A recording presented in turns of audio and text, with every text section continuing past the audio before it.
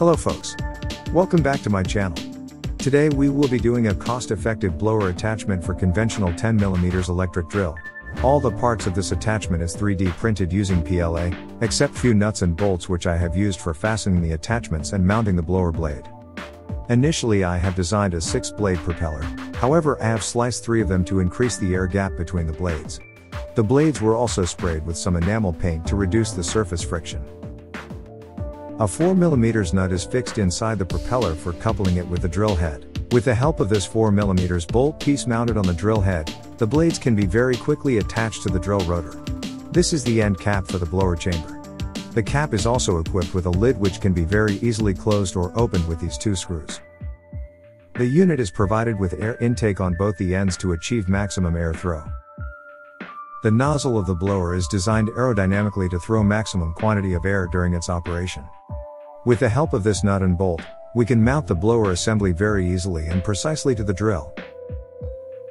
After attaching the main chamber, now it's time to attach the blades inside the chamber. Now align the end cap to the nozzle and friction fit it into the chamber. This end cap will be pasted inside the chamber after final calibration. Now let's remove the lid of the end cap to demonstrate the operation of the propeller blades. Now let's power the drill and press the trigger to watch the operation. Let's see how the device is achieving the air throw.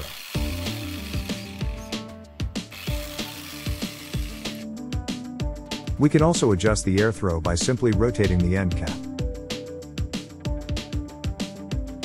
Now let's seal the chamber by closing the lid, in order to achieve maximum air pressure. Okay, enough for the test bench, now let's have some real-life test conditions.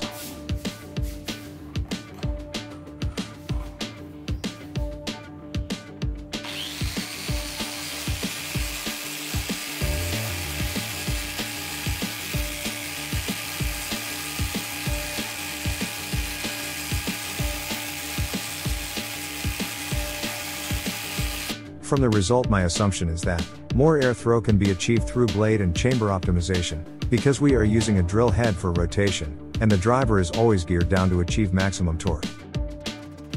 You can also mark your opinion on the comment box below. Thanks for watching, see you in the next episode with another creative idea. Till then, bye bye.